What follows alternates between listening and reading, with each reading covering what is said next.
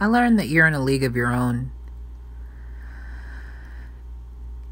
You're in a league of your own. You serve humanity. I've also learned that you're in agreement to connect, unite, and evolve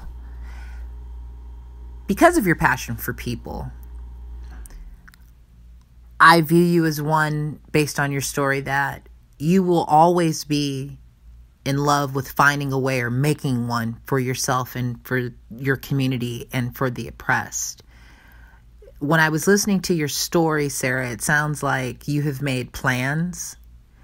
And ultimately, those plans some of them have been fulfilled, but some of them have been overshadowed by bullshit, perhaps.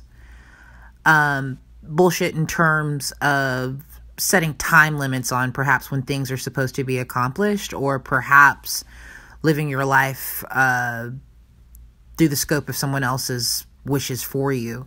However, I found a lot of grace and resilience within yourself through your story. Fear, I also found within your story in terms you're familiar with not believing in yourself at times.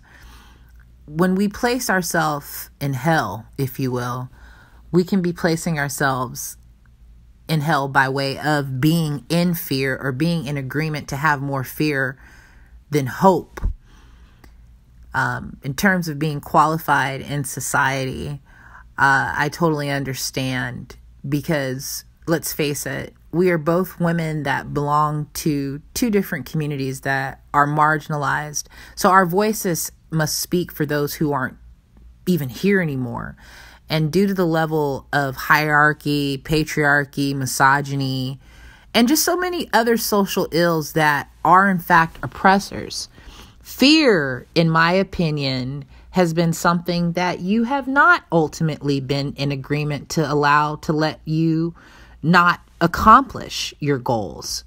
So with that, what I also come to understand from you, the vicissitudes of life, such as fear, such as doubt, these vicissitudes, they have been somewhat anchors in your spirit, but you seem passionate more about what's ahead of you than what is behind you.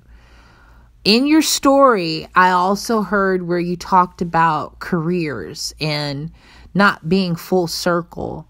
But truly, when you're in a league of your own and you're called to do service for humanity, you're on your own path and you have a different plan. And I would definitely stick to it.